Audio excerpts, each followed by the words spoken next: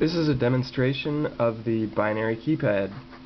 As you can see, it's a fairly simple circuit. It's got 3 buttons, a hex inverting Schmitt trigger, and a quad XOR gate. It's connected here to an 8-bit shift register, which is connected to 8 LEDs on the output pins.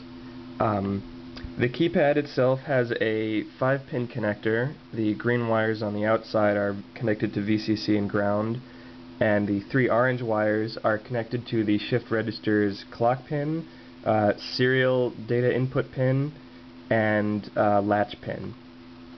And to demonstrate, I will type a bit pattern on the keyboard, 1 0 1 1 0 0 1 0, and latch, and the pattern shows up on the LEDs, 1 0 1 1 0 0 1 0.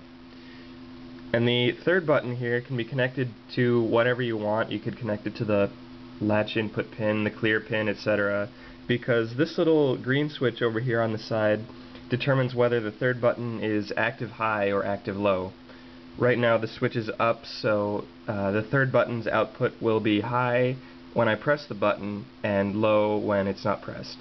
So I can play around with this more. I can shift in another 1, and another 1, and another 0, and another 0, and some more 1s, and some more 0s, and 1, 2, 3, 4 more 0s, latch to clear.